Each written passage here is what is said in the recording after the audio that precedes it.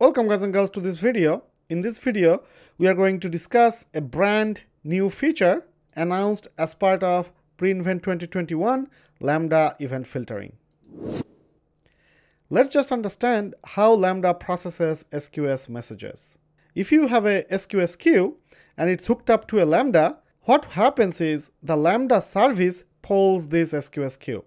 Note that this Lambda service is not your application code. This is the internal AWS Lambda service. It periodically polls this queue, and if a message is found, then this Lambda service invokes your actual application Lambda and passes those messages. Then the message gets processed by your application Lambda. And once it is successfully processed, the message is deleted. I have a separate detailed video on how this Lambda service interacts with SQS and process messages. I'll give the link up top, check it out if interested. So if you have a bunch of messages sitting in the queue, the Lambda service will pass all those messages to your application Lambda. Now this new Lambda Event Filtering feature, what it does is, it gives you the ability to filter messages based on particular values on the field of the messages.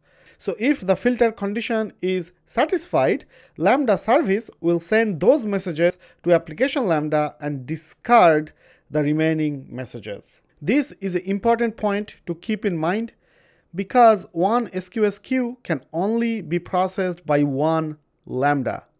So if some messages does not satisfy this filtering rule, they will be discarded.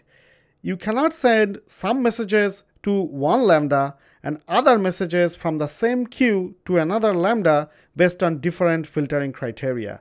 This is how it differs from EventBridge, but more on that later. So which brings us to a couple questions. Why and when to use it? Are there any costs associated with it? And more importantly, how is it different than EventBridge rules, because EventBridge has similar functionality? Let's start with why or when to use it. You can use this feature to reduce cost because your Lambda cost is dependent on number of application Lambda invocation, the amount of memory allocated to that Lambda, and duration. Since with Lambda Event Filtering, you are only invoking the Lambda when needed, you reduce the number of invocation. Also, it makes the application code simpler.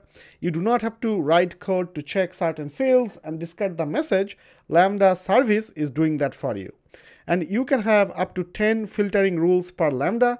By default, you can do 5, but you can request AWS to increase up to 10. This feature is good when your Lambda receives massive number of messages. For example, if your Lambda is hooked to a DynamoDB stream and you want to selectively process some messages, or your Lambda is receiving messages from some IoT sensor and then to SQS, and most of the messages will be discarded, this feature will be very handy because it will reduce the cost drastically. Talking about cost, Lambda Event Filtering feature is free. Currently at release, it works with SQS, Kinesis data streams, and DynamoDB streams. How does the actual rules look like? The rules follow the same patterns as EventBridge. These are the rules. For example, if you want Lambda to process the message where the name is Alice, then you need to code the rule as name:Alice. This is exactly how EventBridge rules work as well. I have a separate video with demo showing how EventBridge reacts to different rules. I'll give the link up top as well, so check it out if interested. Let's jump into the console real quick and check out how you configure this. So I have this Lambda which just processes SQS messages. To add trigger, you click add trigger. Then let's say, for example, I want to select SQS. I select my test Lambda filter queue. To set config rules, you click additional setting, and this is the section that's added with this feature, filter criteria. And you can code the rules here, for example, name Alice, and you can add additional rules. Like I mentioned, you can have up to 5 rules out of the box. To add the rules, click add.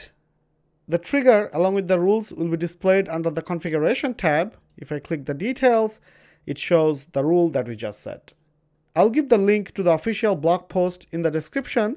This blog post will show you how you can configure this rule for Kinesis and DynamoDB streams. So what is the difference of this feature with EventBridge rules? Lambda event filtering rules are on the consumer side or on the Lambda side. Lambda service is processing, checking those rules, discarding messages if the rules do not fit, and sending the appropriate messages that fits the filtering criteria to the Lambda. With EventBridge, the rules are on the event bus, and you can have up to 300 rules, and each rule can invoke up to 5 targets. So here is the important distinction of EventBridge rules than Lambda event filtering. So as we mentioned, Lambda event filtering, if the messages do not satisfy the rule, the messages will be discarded. But with event bus, you can have multiple rules sending messages to multiple targets.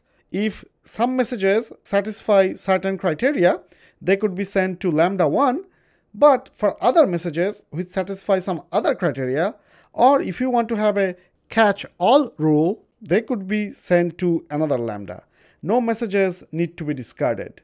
On top of that, EventBridge can also archive your messages, replay those messages, and you also have a schema registry where the message schema can be saved and downloaded to be used in your code.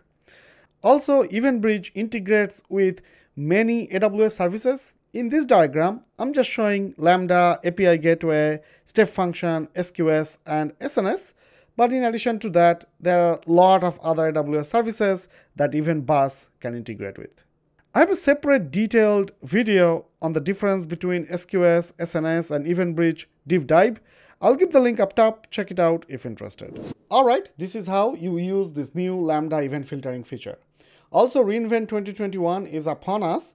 reInvent is the biggest cloud event where AWS releases a lot of new features and exciting new services. I'm going to drink a lot of coffee, stay up late, and release these tutorials as soon as new exciting feature gets released. So please subscribe to the channel so that you don't miss any of the videos. Also, tomorrow is Cyber Monday. All my courses in Udemy are on sale. Use the coupon code CyberMonday while checking out. This includes newly released bestseller system design course, highest rated Kubernetes with EKS course, serverless course, and infrastructure as code with CloudFormation course. As always, thanks for watching this video. If you found this video helpful, please click subscribe, ask me any questions in the comment section, and share this channel with your friends and family. Alright, that's it for this one. I'll see you guys and girls in the next video.